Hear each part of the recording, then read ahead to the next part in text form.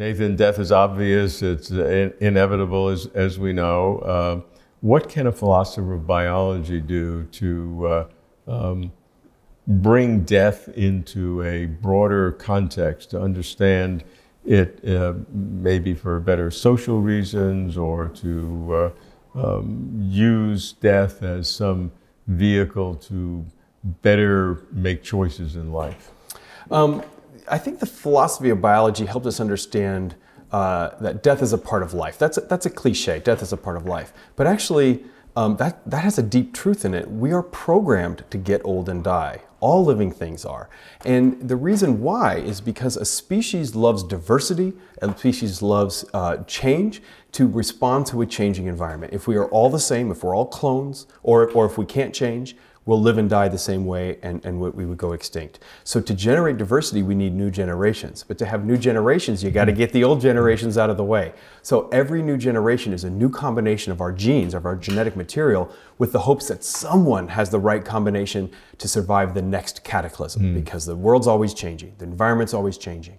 So the best way to survive an uncertain future, just like with your stock portfolio, you want to diversify. It's the same thing with the species. You want a diverse set of individuals so that somebody is well suited for whatever the next catastrophe is. And those catastrophes do happen. So death is an important part of life. It's not just inevitable, it's important. We're programmed to do that. Now, of course, we don't want to die. Because what's good for the ant hill is bad for the ant. I don't want to die, I don't want to go away, but I do want the species to go on. So there's a lot of research into aging and that molecular clock that we've talked about. And we might for the first time be close to extending the lifespan to a sort of theoretical limit. People think that's around 120 to 150 years, that it's sort of inevitable decay at that point. But before that, we are primed on purpose to start to age into our 5th, 6th, 7th decade of life, to start to get out of the way.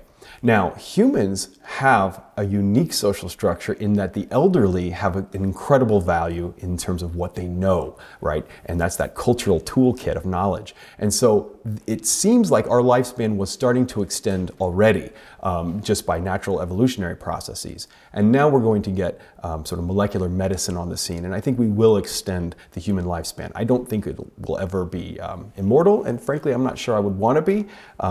But aging is one of these facts of life that we should be comfortable with. Yeah.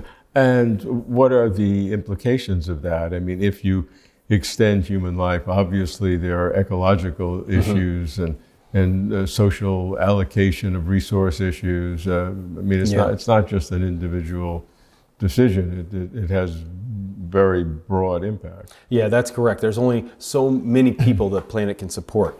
The carrying capacity, and people are debating what the carrying capacity of planet Earth is for humans. I'm not particularly worried that we're near it yet, because there's a lot more we could do to bring technology on the scene.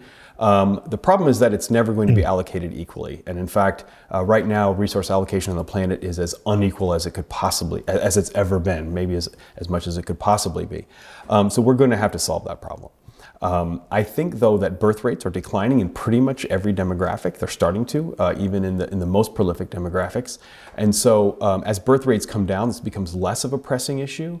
But what biological death represents is change, and is the capacity for change. And I think humans have a natural sense that part of what makes our life special is that it doesn't last forever. You know, that's what, you're going to wake up for another day. I mean, after the first few billion years, doesn't that get a little old? The finite nature of life is kind of what makes it special. If every moment was special, there's no special moments. And so I think that we will come more to terms with it, especially if we're living more healthful lives for the first 100 years or so. We'll see.